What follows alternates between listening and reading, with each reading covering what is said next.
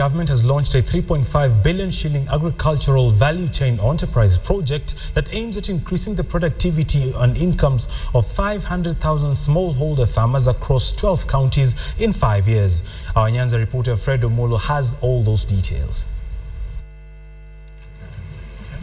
The mega project that will channel approximately 700 million shillings to smallholders in eastern and western regions of the country marks an expansion of USAID's activity in Kenya beyond health and education. It will touch the entire value chain, including service providers, producers, traders, processors, retailers, and exporters. This program, CAVES, will support the Kenyan government's plan to engage more youth on the land, to help them find opportunity in agriculture and in agriculture-related value chains. USAID will also work with county governments with the overall aim of commercializing farm production at the household level to increase incomes with a bias for staples, dairy production, and horticulture.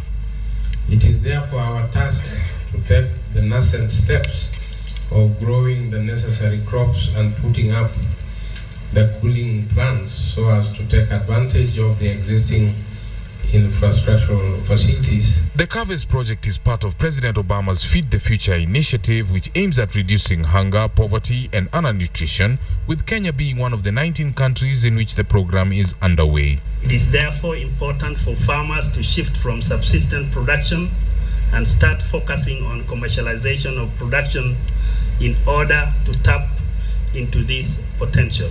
Some of the counties set to benefit from the project include Trans Nzoia, Uasin Gishu and Nandi in Rift Valley, Bungoma, Busia and Kakamega in Western, Homa Bay, Kisumu and Migori in Nyanza, as well as Meru, Tharaka Nithi, Machakos and Makueni in Eastern. For KTN Business, I am Fred Omulo.